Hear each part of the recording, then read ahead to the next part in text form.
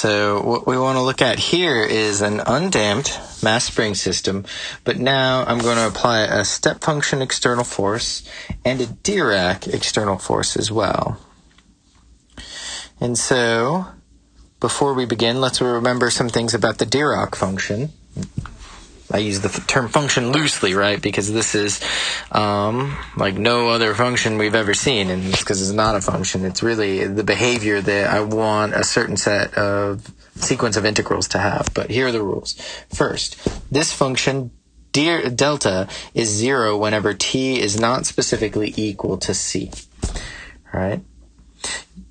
So that only means there's one point in time when this function is doing anything at all, and whatever it's doing at that point in time, the area under the curve of that function is 1.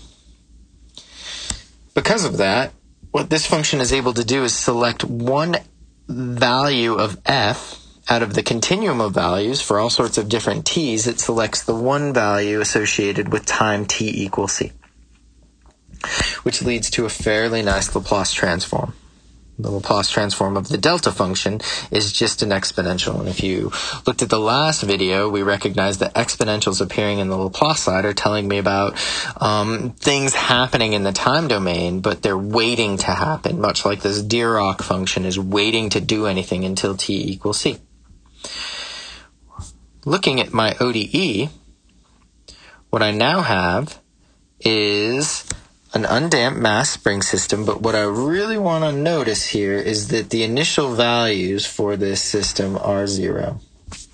That means that at time 0, this function is not displaced and it is not moving.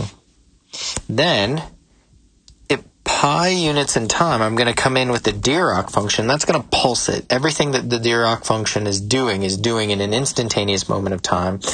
And what you can find out is that it has to do with the energy. So it pulses a finite amount of energy into the system in an instantaneous moment in time. And it does that at pi seconds. What that's going to do is that's going to commit a motion to the system. Then, in 3 pi seconds, this step function is going to show up to the scene. And let's remember a step function, without multiplying any other functions, this step function is 0 up until 3 pi seconds, and then at 3 pi seconds it turns on, and it applies 1 Newton, let's say, of force in the downward direction.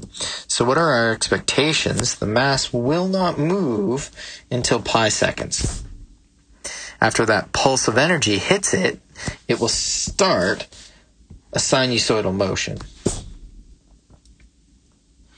At t equal 3 pi seconds, a constant unit of force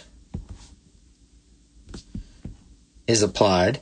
And so what that's going to do is picture taking a stick, applying it to the mass, and then just pushing the mass down at a constant force, regardless of what the mass is doing, whether it's coming up or going down. You're just always going to be oppressing it with this constant unit of force. And so what that's going to do is it's going to cause the oscillations to take place about a new equilibrium point. Okay.